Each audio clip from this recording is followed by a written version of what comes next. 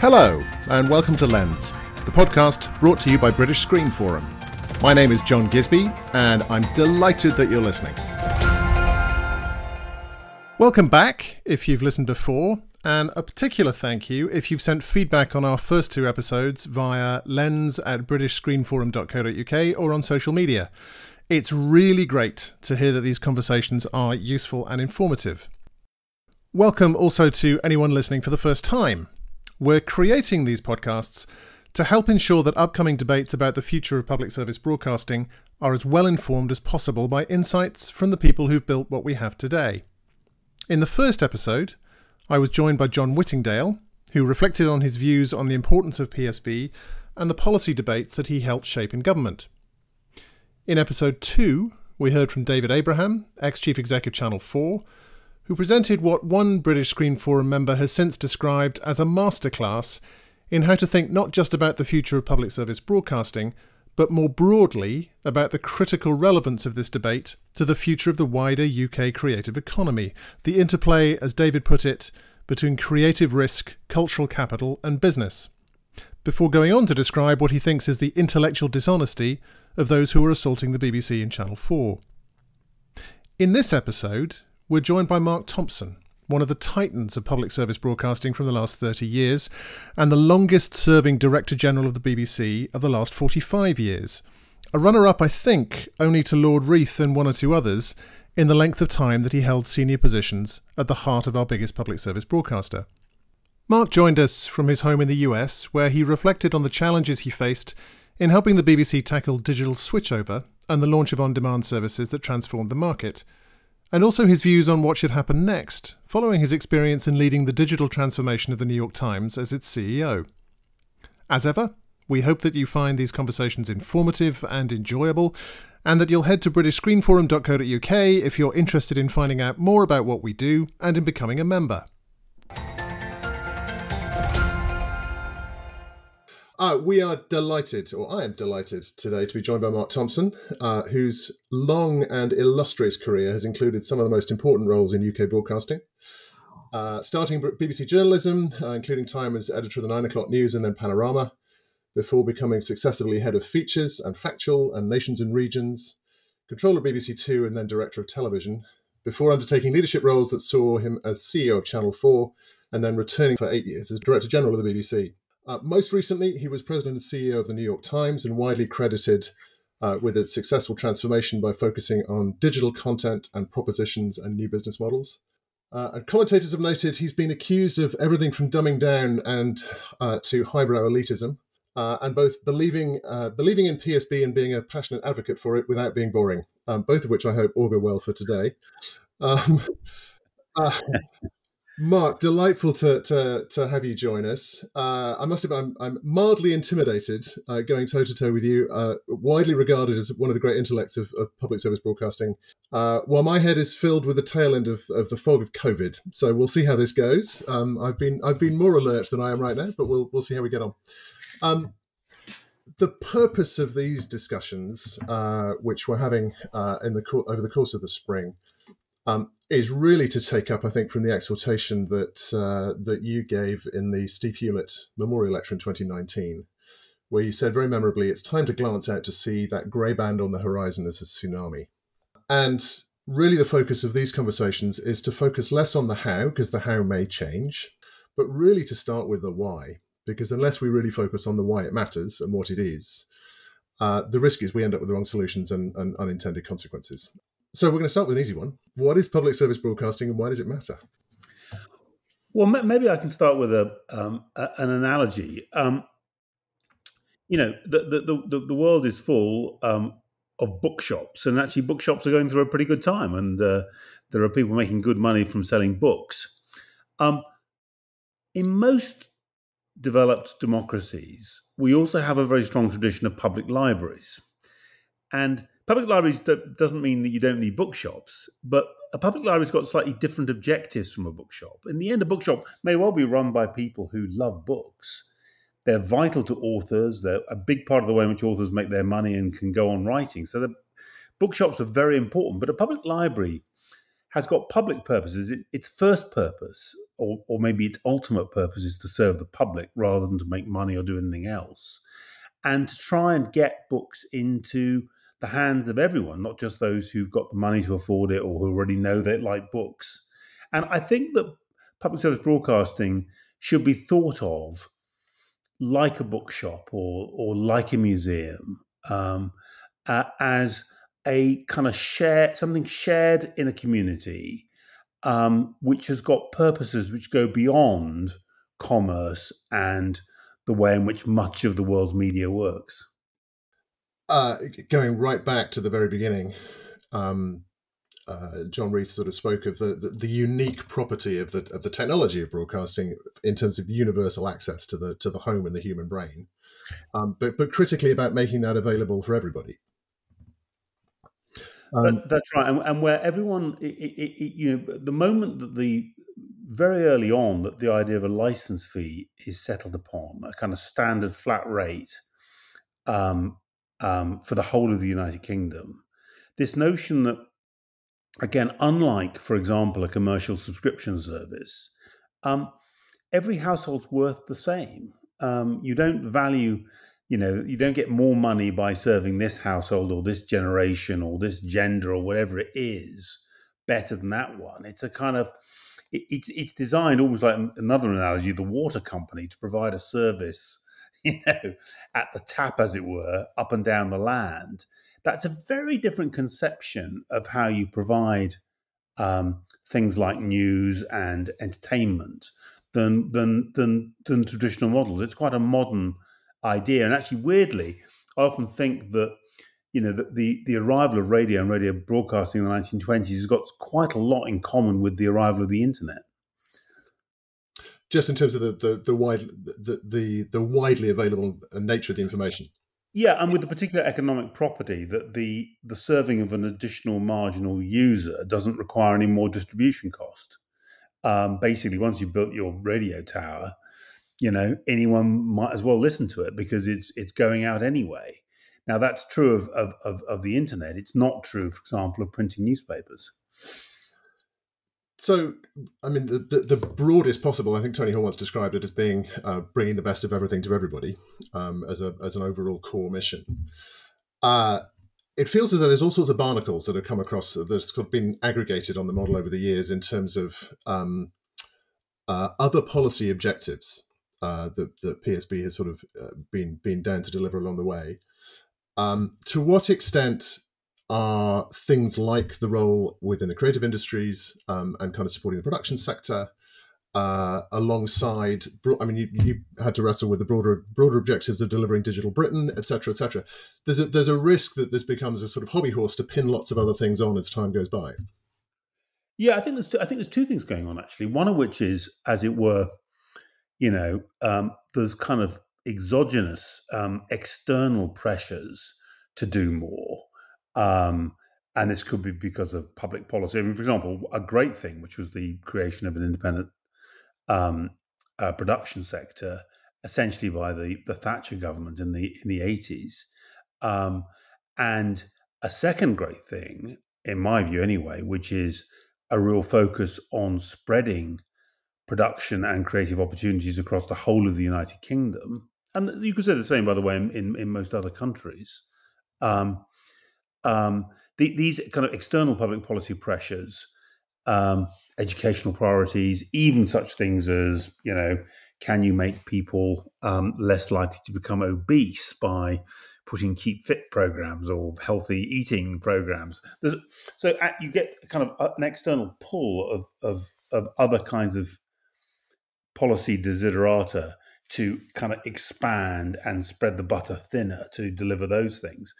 I want to say it's certainly true of the BBC that the BBC, even before the Second World War, is already beginning to interpret its kind of mission towards universality to mean it kind of had better have a finger in every pie. It had better, when the TV comes along, the BBC is leaning into that and has got its first TV service going in 1936, for example.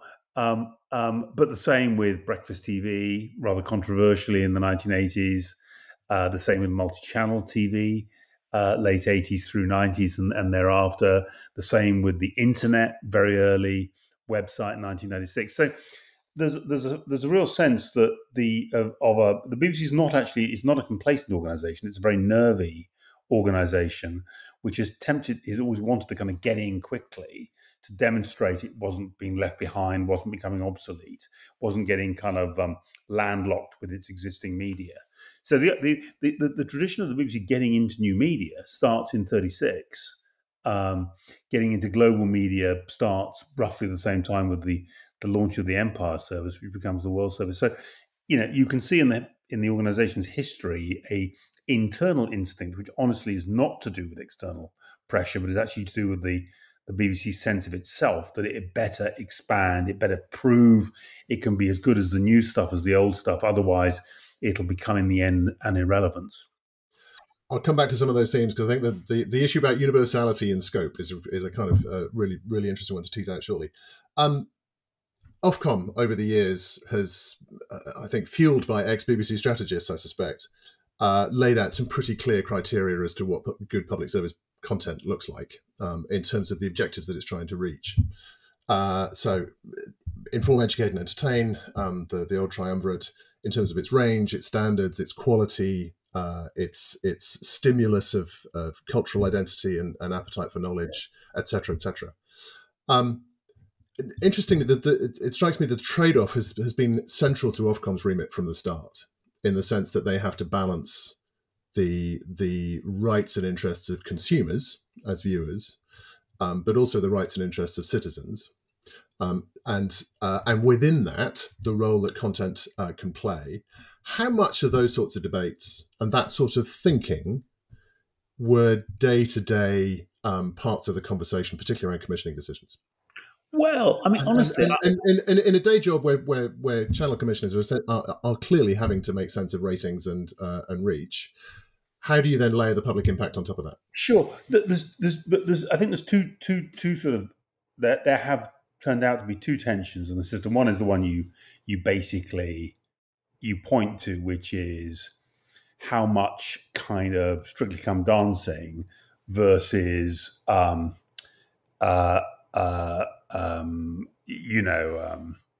Shakespeare from the Royal Shakespeare Company on BBC Four. What's the balance between obviously high-minded, capital P public service broadcasting, and the kind of quality mass entertainment, which the BBC's in fact done pretty much from day one? How do you strike that balance?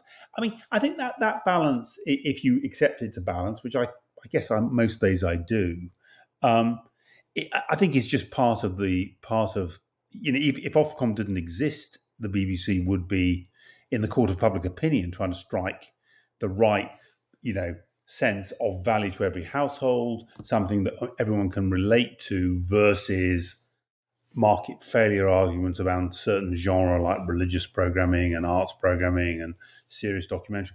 That's always with us. But actually, the truth is that in the UK, and by the way, this is true in Germany, it's true in France, in most other countries with public broadcasters, there's been another straightforward tension, which is between what's the right balance to strike between the public service broadcasters' remit and scope and budget and its supposed or real impact on commercial media. And actually that second tension and the lobbying and the ideological kind of penumbra of free market debates about, do you need any of this stuff anymore? And surely this is just market impact. In the age of Netflix, you don't need it anymore. You can trace a line from Alan Peacock to Nadine Dorries on that second front. And actually, I think one of the perversities of the way the thing has played out in the UK and elsewhere is this second tension, which is frankly slightly inside baseball, really. There's very little evidence that the UK media sector has been adversely impacted by the BBC's scale and scope or Channel 4's scale and scope. I've never seen a convincing evidence of significant damage. And actually, arguably, the BBC's had one of the strongest um, media sectors and media export sectors in, for example, Europe, despite possibly because of the existence of these public broadcasters. But I think this second debate has been the one that's obsessed British politicians, particularly when the Conservatives are in power, because the Conservatives often are very credulous and willing to listen to free market and, frankly, straightforwardly self-interested perspectives from newspaper proprietors and, to a lesser extent, but a non-insignificant extent, commercial broadcast and so forth. So, actually, I think that although often an attack will come, even today, on too many repeats or not sufficiently distinctive programming on BBC One, I hear less and less of that. I think we're dealing with a long war which started in the 1980s, and so it's not 20 or 30, but really now many decades about which is a classic ideological debate about to what extent do you need public provision, to what extent should you let the market provide choice and provide quality. And the twist now is the streamers. Essentially, what's freshened up that debate a little bit is the fact that you've now got global streamers who are producing very high quality content which I think historically wouldn't exist much of it had it not been for the presence of the public broadcasters and the tradition of high quality drama that the Forsyte saga, Jewel in the Crown, and so on, which Brideshead Revisited and Smiley's People and so on and so forth, which makes The Crown possible in terms of craft and pacing and ambition. But no, sure, Netflix and Amazon now are used now as to underline the question marks about do these institutions, does this whole idea of PBS still have any value or not? And yeah, in that context, at some point does the needle shift that the consumer is now able to access that kind of quality content, often UK originated, made by UK producers. So essentially the forcing mechanism, particularly in the context of the license fee, the forcing mechanism of forcing households to pay becomes Michael Grove was quoted recently, I think it was on the Today programme fairly recently, saying fundamentally it is a regressive tax. At what point does that balance shift, if at all? Well, if it shifts, and I think if, as it were, we get to some kind of tipping point, I would say let's not jump ahead to the license fee. In the end, that's a kind of device. Maybe it's no longer the right device. I mean, there's a kind of fiscal set of questions about, as you say, regression versus, some sort of, other way of a percentage on council tax, or there are other ways of dealing with the kind of fiscal MacGuffin of how you actually pay for the BBC. To me, the heart of it is audiences, and I think I said that in the speech you mentioned, the Steve Hewlett speech. If you end up with a generation of people who do not consume the services of the BBC or Channel 4, either because the content is not relevant to them or because there is a mismatch between the media distribution channels in which most of the content is being provided by the public broadcasters and the media channels and devices that these users are actually using and making part of their lives. Put very crudely, if you're stuck too heavily in conventional linear broadcasting and everyone under the age of 40 is largely watching and listening asynchronously on mobile devices or on streaming services, so you're no longer providing a universal service de facto, that to me is the fact that somebody's still whinging to the Secretary of State, and the Secretary of State who's trying to make a name for himself or herself is babbling away about market failure is not the reason for the tipping point. The heavy lift of essentially destroying the BBC the political heavy lift is colossal. And honestly, the UK, in common with other countries, has basically been in crisis since 2008 on far, far more weighty matters than broadcasting. And it might take you 10 or 20 years to get on the agenda, let alone to the moment when you want to expend the political capital to actually kind of get rid of the BBC or to destroy it by getting rid of its licence fee. And I think the way in which Secretary of State Nadine Dorries was slapped down recently after her remarks about this will be the last charter and blah, blah, blah, was a good illustration of that.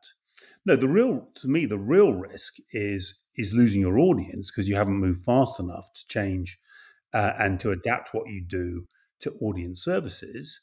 Historically, the BBC in particular was very adept. It changed all sorts of things.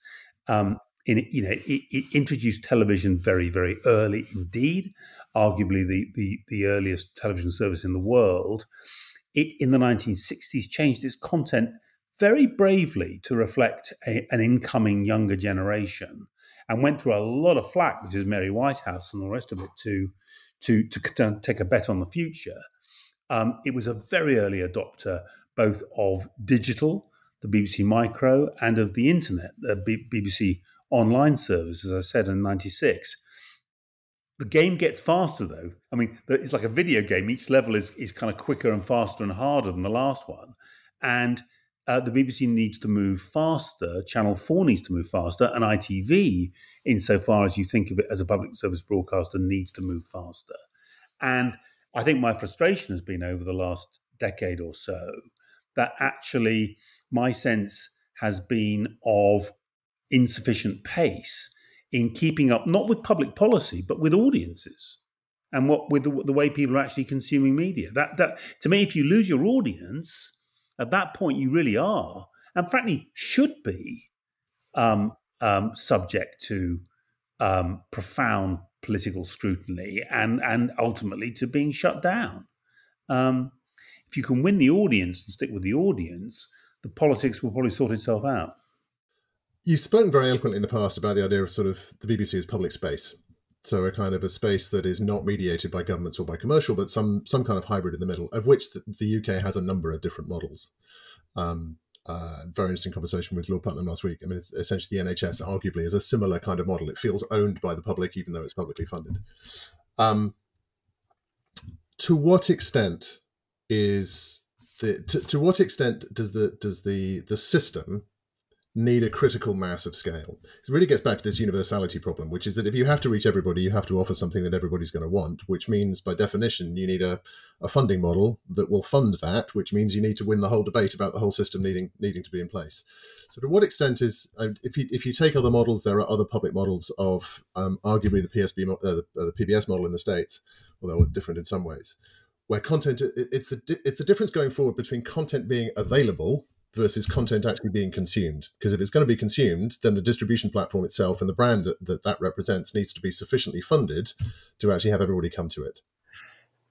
Yes, I accept that to a degree. I want to say that I think we shouldn't jump to the conclusion it has to be as big as the BBC. As it happens, I think the benefits around having this kind of mother brand around many services across many media is itself in the public interest. But the truth is, in Germany, they went for two different broadcasters, public broadcasters, ARD, ZDF, and a whole separate system of radio broadcasters, and with very strong regional control, particularly of ARD.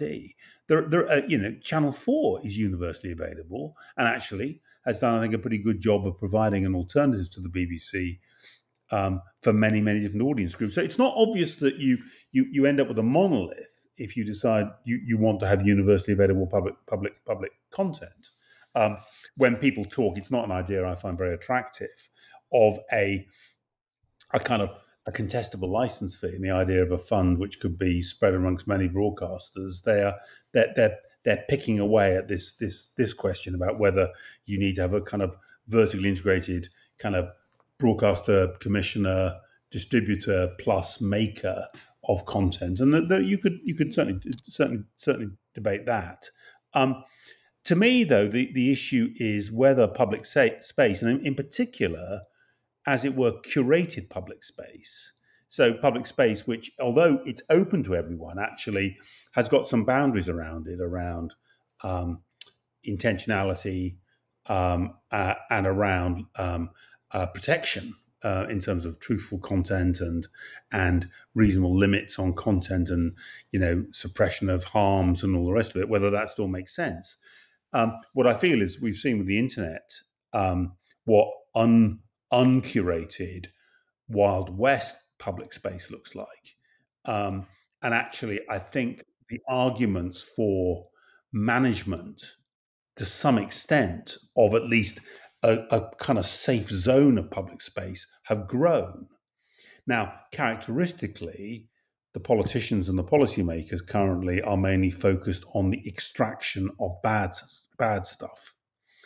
So the one of the many difficult issues, my good friend Michael Gray is going to have to grapple with now is digital harms. So that's a notion of a kind of negative process whereby you suppress or punish the bad stuff. To me, though, understood properly, public space could be something which is as much about the positive things you put into it as the bad things you take out of it. I'm one of those people who I'm very struck. Neil McGregor, when he was running the British Museum, used to talk about this. The notion in the 18th century of inventing a museum which was not just for London or even for the whole of the UK, but for the world, for everyone, and which was going to be free for everyone on every human being to go to, and which was a kind of repository of everything that was interesting and good and important in all the civilizations of the world. Is that notion of that place with all these wonderful things in it is not about kind of excluding pornographic, pictures from ancient Rome. It's not about the stuff you leave out because it's going to hurt people. It's what you put in it. And I think that positive vision of public space is precious. And I think the internet could be the conveyance, the method of conveying that to the public. But the internet, kind of uncurated, is not going to deliver it on its own. I think we know that now. Yeah. Yeah. There was a quote that's coming back to me from a charter renewal document a long time ago. This is a mental illness that many people suffer from who've been involved in those processes. Normally at 4 o'clock in the morning. I know. I think this was a I think it was a Gavin Davis authored book of papers. Anyway, it comes back to the kind of the flip side of the Rethian vision in a way, and it comes back to this kind of idea that you've just been talking about in terms of the content space on the internet. But the quote, I will misquote it, but the quote that rings a bell was high quality content is a bit like education, which is that most people left to their own devices wouldn't buy as much as is good for them, which is fundamentally quite a patrician view of what the content should be. In the conversations we've had, there have sort of been two models that I think have fueled the debate over the course of the decades that you mentioned. One is you buy into the idea. So there is an idea. It's sort of been at the heart of the social contract for a very long time. Lord Putnam last week talked about, if you can make a case for an intervention in public health, then you can make a case for an intervention in a sense, public mental health and the health of our democracy and culture and artistic endeavours and all the rest of it, of which PSB is a cornerstone. The other is you fill in the gaps. So you specifically solve for the bits that the market can't solve for itself, because the market actually commercially will step up if there's a market for it. And actually, the social piece of that, which is that not all of that content will get to people who can't afford to pay for it, is that okay? Is that broadly the two models as you see them? And in that context, it strikes me that you are the kind of the belief in the idea and the ecology, the social contract model. And how did you go about making that case? Well, and the point is, I think you're pointing at something big. This comes down to a number of assumptions or beliefs essentially about the public and about culture, which are probably to some extent, honestly, there's probably some sort of, bell curve or whatever around people, and some people have one instinct and other people have others. My instinct, I mean, I think you're right, and that the piece by Gavin Davies, or one of his writers, is pointing to this puzzle of an information good. That an information good, you only know the value once you've consumed the good, and so therefore consumers may misvalue it, misprice it before they've consumed it, and therefore not consume it, even though were they to consume it would do them good. I think having a kind of narrow model of market failure, whereby you only provide the stuff that the market won't provide, completely fails to deal with the information good problem. And honestly, what I want to say is that I'm still, and this may be old-fashioned, I hope it's not too patrician, it's probably patrician to some extent, have a view that if you put good stuff out there and make it freely available, you solve part of the information good problem by, in a sense, pricing it very low, which is what a license fee does. It prices very, very high quality, very low at the point of consumption, essentially zero at the point of consumption. That increases the chances people will consume it. If you've got very broad distribution, then word of mouth and a gathering a reputation. You put out a new comedy, The Office. Essentially, nobody watches it, and the very few people who do watch it say they don't like it. Eventually, word of mouth turns it into a kind of classic hit. So this process of people discovering through consumption and conversation is something which can happen. But I'd freely admit I'm broadly optimistic that the public like quality, and although they may start with preconceptions about difficult content or content which is going to be too heavy and not enjoyable, usually actually they're very smart about listening and following and finding out what's good stuff. And but the truth is, it takes time. It takes a lot of upfront investment, and it does mean quite often putting quite challenging content in strategically important parts of a schedule or a service like iPlayer. And I think the truth is, most commercial players are more likely to want to, most of the time, provide more of the stuff that is already proven to work, i.e. the stuff which hasn't got this quality of information good. It's Bridgerton Series 2, and which is great, by the way. But if you watch Series 1, then you're going to watch Series 2 as well. It's those instincts are much stronger in commercial media players. Newspapers who bang the same drum, not just week after week, but decade after decade, because it's known to work. It's doubling down on what their audience have already told them they like, they agree with, and all the rest of it. That kind of reflexive, safe commissioning is a fact in commercial media. It's very rare. The New York Times is a bit of a hybrid. It's a publicly quoted company. It's a for-profit company, but it's got very deep institutional cultural instincts as well. It's quite rare, I think, in the private sector to find that very altruistic. Let's try this. We believe in it. We think we can find an audience for it. One of the things that's been remarkable, I think, over the course of certainly the last 20 or so years is the contours of the debate haven't shifted that much. If you go back, as I have recently done, and kind of delve into Ofcom's very, very first PSB review, the highlights are there's a tsunami on the horizon, and Channel 4 is probably not sustainable, and the BBC licence fee, we're not quite sure, but the BBC should be experimenting with probably some subscription services alongside a hybrid model for publicly funded elsewhere. And what is that? That's 15, 20 years ago now. And in a sense, that debate is still there. To what extent were any of those conversations entertained internally when you were DG around? Because I think one of the challenges here is if we end up in a world of any sort of news, education, current affairs, kids, we want that universal and free at the point of access.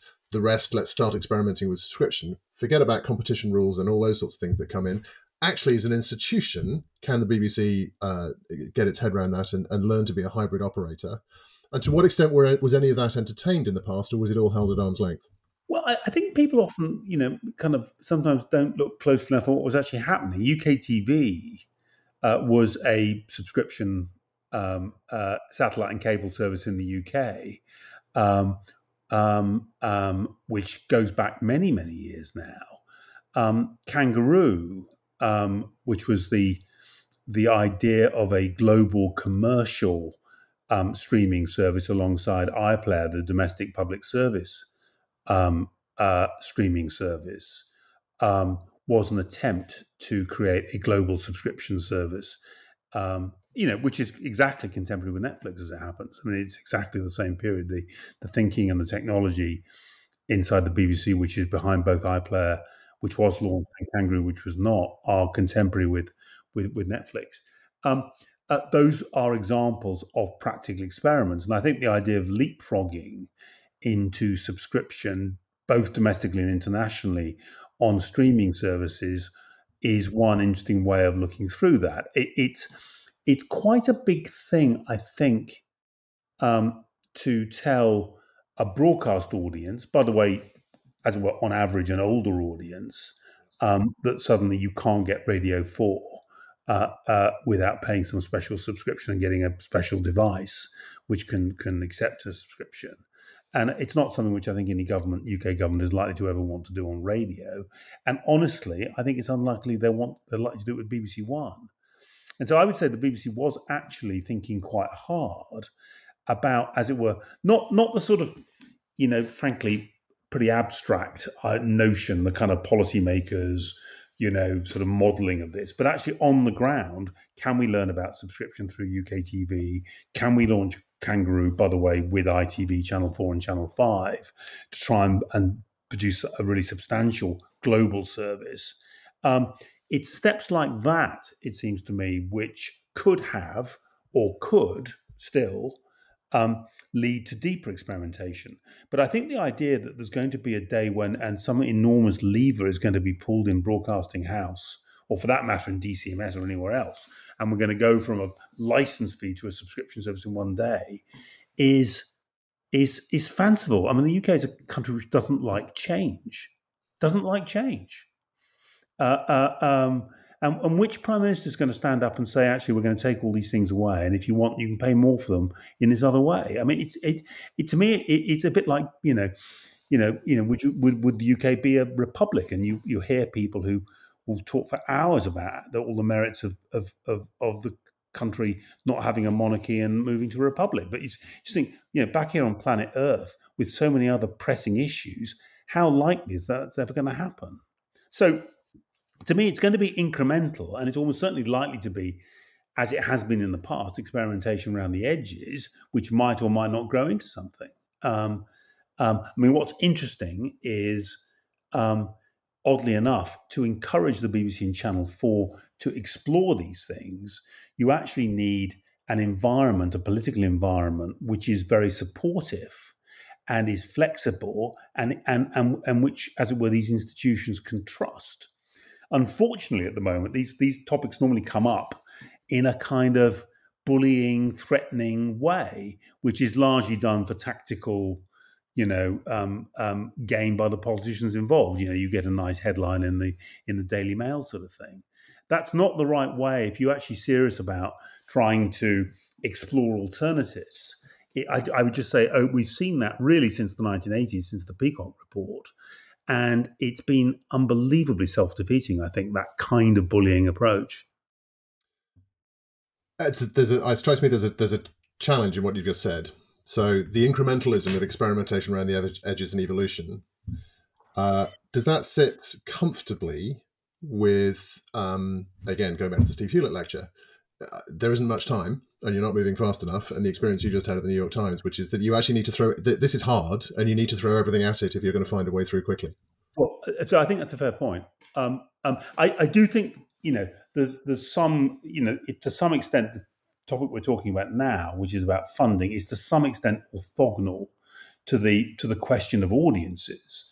It seems to me the public broadcaster could be doing a much better job with their existing funding and their existing panoply of TV, in the case of the BBC Radio, and web and other digital services, to flex and change what they're doing to meet audience demand.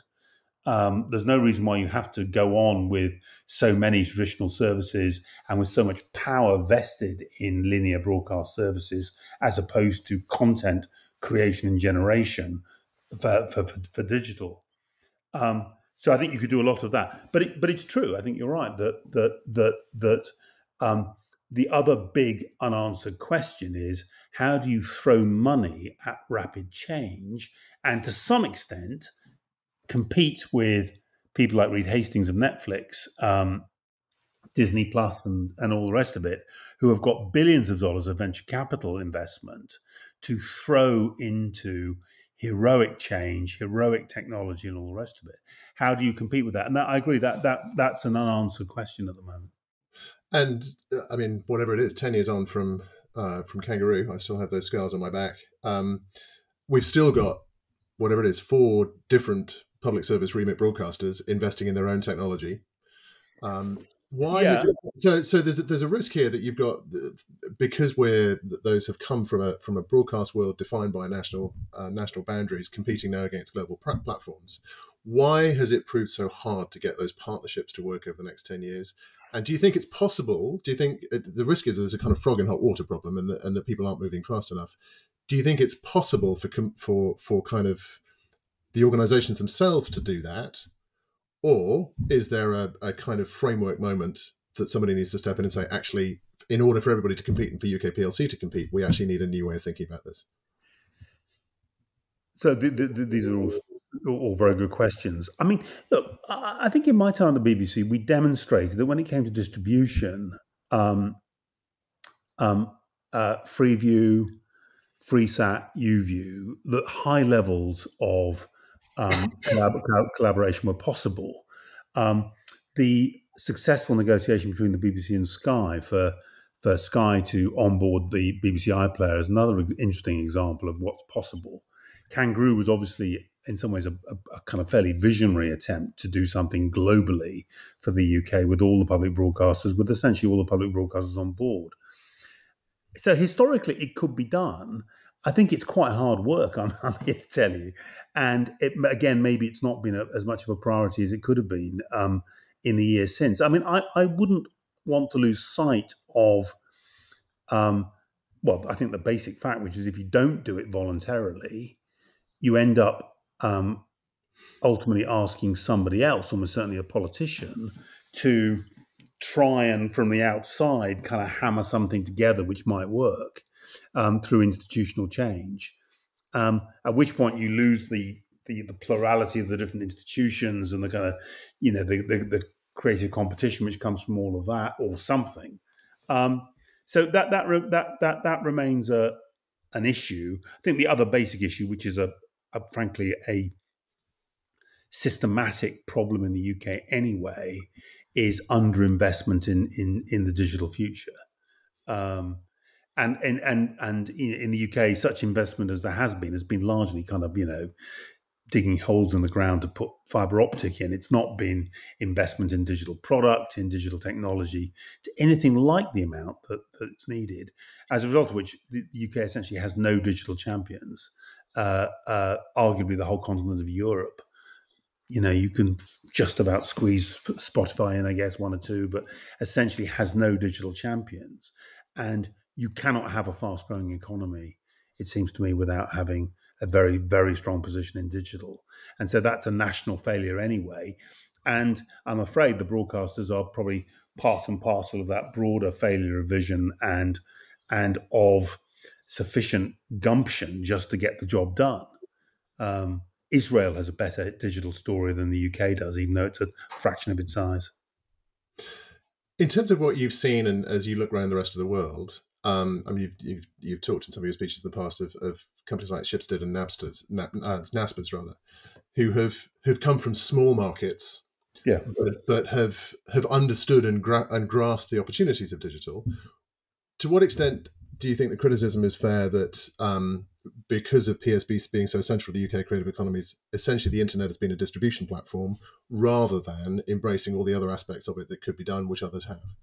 Well, I think I want to say, I mean, I think the risk for for Britain, for the UK, and for the BBC and Channel 4 and the other PSBs is that our broadcasting model, which was, I think, regarded genuinely as being one of the most interesting and creative on the planet. I mean, particularly, frankly, by observers outside the UK, were incredibly impressed by what the UK achieved in broadcasting.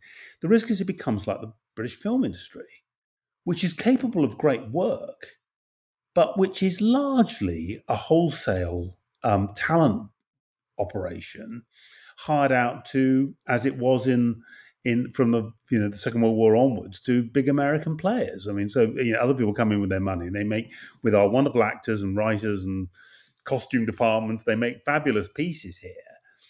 So at one level, it's a sort of success story, but the economic interest, the scaling, the brand recognition by global audiences, all of that is lost because you're in a factor market. You're providing bits and pieces to help somebody else execute a creative vision, and that to me is the real risk that we face. That we end up not really being in charge because we won't spend the money. Because we won't move fast enough and we're too high-bound with our structures and our little regulatory games, the way in which regulation works in the UK, which is honestly, actually it's often well done. It's done by very well-intentioned people, but its secret purpose seems to be to slow down innovation and to limit risk in ways which are in the end are destructive, actually. I can't resist the opportunity. Why do you think Kangaroo wasn't let through? Oh, I know exactly why it wasn't let through. And by the way, I think looked narrowly, I've got some sympathy with this. The lens that the competition authorities looked through was the television distribution market, and they felt that this global united front distributing British content globally was likely to adversely, or could potentially adversely affect other small independent distributors of television content. Someone selling documentaries in Italy might suddenly discover that Italy was flooded with subscriptions to this service, which meant that the other Italian broadcasters weren't spending money on buying British content. The frustration is that is certainly a market. It's a tiny market, and in the end, it was comparing apples with oranges. This was a direct-to-consumer proposition at a time when it was clear to some of us that it was clear to me. I mean, I was talking to Reed Hastings quite a lot in 2007-8. That was the time when we were working on the iPlayer and we were sharing technology and talking a great deal. I always thought Netflix was going to be very big, and I thought the BBC should, back to that BBC instinct, that we should be out there in everywhere we could, and we should try and keep pace. But in the end, we had a narrow in-country, and I think, to be fair, they were doing the job they've been set to do by government and by the law. So I'm not suggesting there was anything improper in what happened, but it's when you hit a kind of local,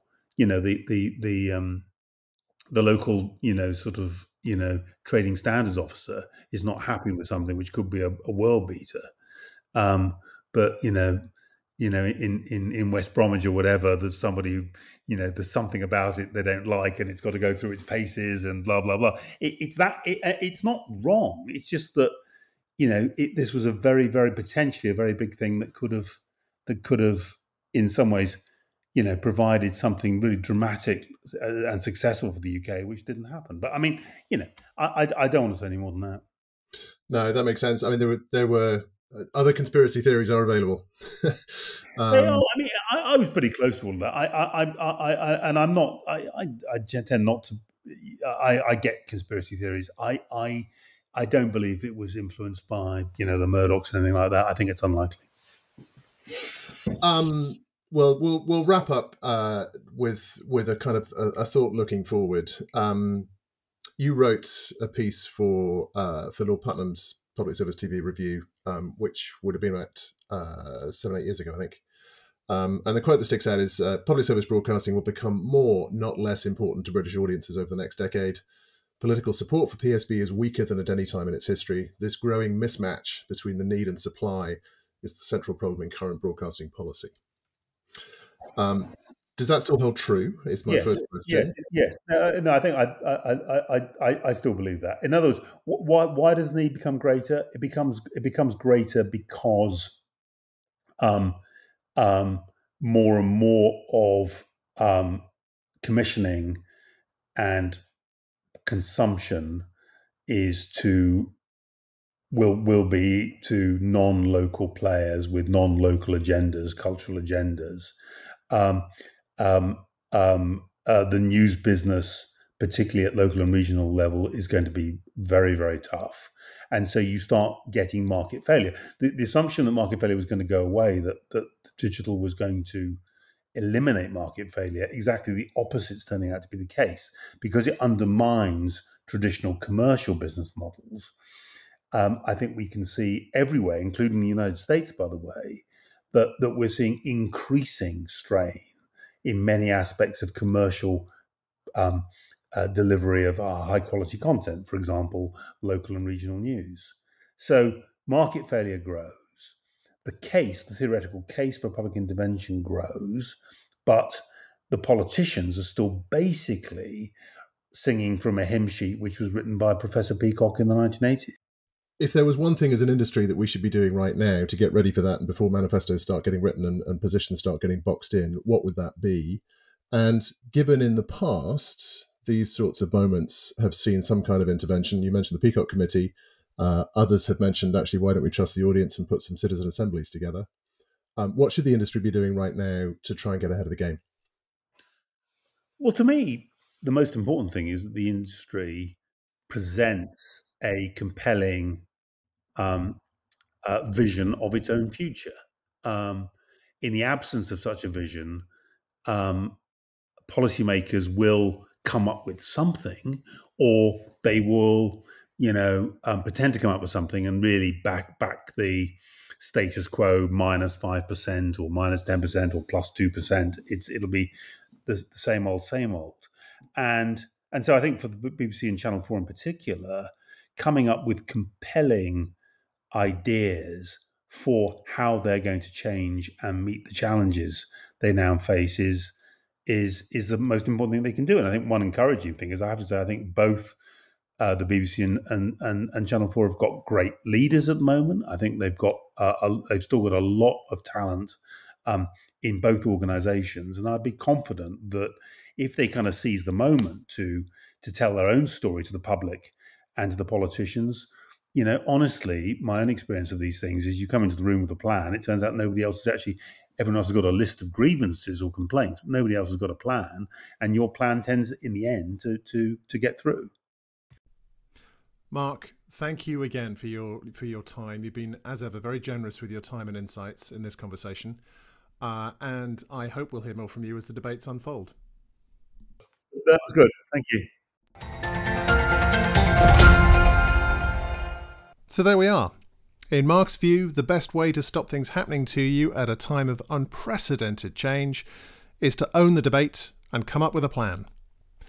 That's never easy, but it strikes me we've got particular challenges at the moment arising from our political environment and the lack of continuity arising from 9 Secretaries of State in less than 10 years. Which leads us neatly to our next episode, where we hear from Lord Putnam, another influential figure from the last 30 years. He was one of the architects of Ofcom, a deputy chair of Channel 4, and led his own review of the future of public service television back in 2015. He is a passionate believer that public service broadcasting should not be seen merely as a remedy for market failure, but more as part of the foundations of a civil society, critical to enabling social mobility and national unity, and informing democracy and cultivating progressive values. Here's a little of what he had to say. I was born 1941. The National Health Service came in 1945. I mean, I'm the beneficiary of an explosion of extraordinary, really extraordinary, against the odds social developments, free education, free higher education. To start, you want to start dismantling those, then you have to ask yourself, who are you? Am I someone who exists in order to consume the things that I want with the money I've got? Or am I someone who's a citizen and has a certain number of entitlements, which as a taxpayer, I realise I pay for centrally, but benefit from? This is kind of massive stuff, John. It's not just about PB. It's not just about British PSB. It's who we are as citizens in the United Kingdom, and will the United Kingdom remain a United Kingdom? It goes that deep. You've been listening to Lens by British Screen Forum. My name's Pete Johnson, and I'm the CEO of British Screen Forum, where the best informed and most influential people in the UK screen sectors convene to interrogate issues of importance and influence policy and the thinking around policy. This podcast series is just one way in which we help our members frame the debate over the future of the UK screen sectors. If you'd like to find out more about our work or sign up for a future public-facing event, please visit our website at britishscreenforum.co.uk, where you will also find an interactive timeline covering the key events, people and reports discussed in this series. Episodes in this series are released fortnightly and can be found on all major podcast platforms.